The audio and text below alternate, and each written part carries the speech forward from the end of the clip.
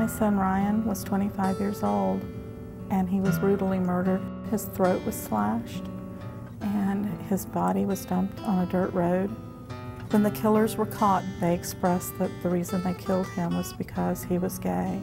They just did it out of hate. What they took from me and from my family is something that's irreplaceable. There's nothing that justifies what they did. My son Ryan Skipper was gay and he was selected because of his sexuality and was murdered. That's hate, and it's wrong. Hate crimes against gay, lesbian, bisexual, and transgender people tend to be the more vicious crimes that you see. On September 27th, after 10 years of legislative effort, Congress passed the Matthew Shepard Act. This act updates existing federal hate crime laws to include violence based on a victim's sexual orientation, gender identity, gender, or disability.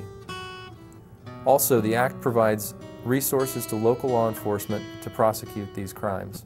It's not a harmful thing to introduce, right? I mean, it's a beneficial thing for society. It's, okay, we're protecting a minority that needs protection. So human to human, why wouldn't you support something such as this?